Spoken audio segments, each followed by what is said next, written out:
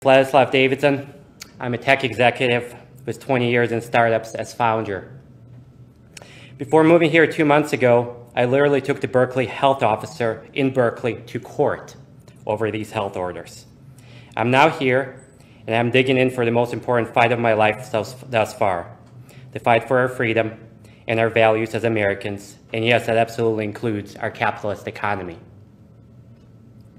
Free markets, our democracy, and freedom are inherently intertwined.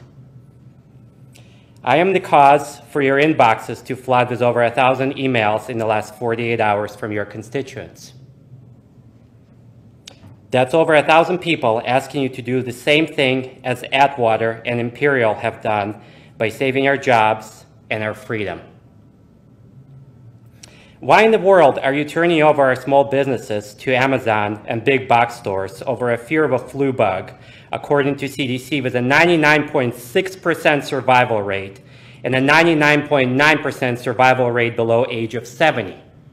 Why? Since when do Republicans surrender essential liberty for temporary security and a bit of state cash? What the hell happened to you people and your values? Now, if the 1,000 messages you received from your constituents through my petition were not clear, let me repeat this for you. You must reopen the county for business immediately. You have the power to do so, and we are demanding you simply copy-paste the same actions taken by the cities of Atwater and the cities of Imperial and declare us a business sanctuary. So I encourage you to take a deep breath and ask yourself, what are your values? What do you stand for? Because the bottom line here is very simple. Either you're going to reopen this county for business and uphold the Constitution, or people like myself are going to do this for you. If you fail to pass the Business Sanctuary Ordinance, I am going to get the signatures necessary to force a special election. And we will force a special election and reopen this county without you. Let me be very clear. This is happening one way or another. I've got a 20-year professional track record of winning at absolutely any cost, and I view this fight as the most important one of my life thus far. Because this is a fight for America, for freedom, for capitalism, and for our way of life.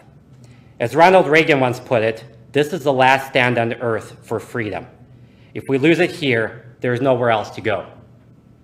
As a first-generation immigrant, I know firsthand that once we surrender our freedoms, it'll be hell and blood to get them back.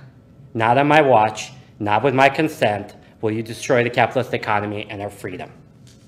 Either you will reopen this county, or we are going to do your job for you by amplifying the voices of tens of thousands of your constituents, and we'll force a special election, and we will reopen this county, and then ensure your defeat at the next election.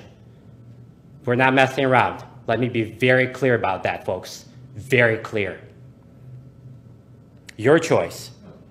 So I close today by asking a simple question. I'm not done yet. No, it's 3 minutes. So I close today by asking a simple question. Since when does the most badass nation on earth run from bugs? Since when do Republicans surrender freedom for the same temporary security and some government cash? How did you become so cowardly as to cross this line of treason to your oath of office? At which point will you respect the will of your constituents and take a stand for courage and moral righteousness? Do the right thing. Reopen this county. Thank you.